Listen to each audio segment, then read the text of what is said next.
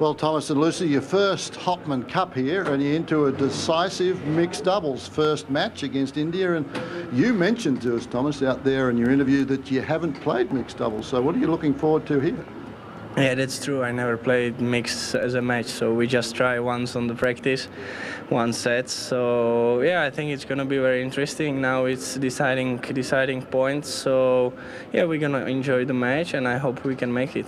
Well, I know you're friends off the court and you've been going out with one another, and now it's very difficult, you know, to play mixed doubles with your partner. How do you think that's going to shape up? So we're gonna see today on the court, because we never stay on both on the same side on the court. So we're gonna see, but I think we can make it, and it's gonna be fine. Well, I know you're looking forward to it, but Lucy, how about you? I want to know, when you get out there on the court, who's going to be the boss in this relationship in this match? I think that Thomas will be the leader, and I'm going to do my best to help him out and to try to win. So have you played a lot of mixed doubles on the tour? Yeah, I've played in Australian Open last year, once. Only once? So what are your tactics? Are you going to let Thomas take all the overheads, or is he going to tell you to chase them down? It's the secret before the match.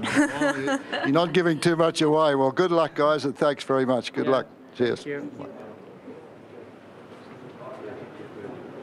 you.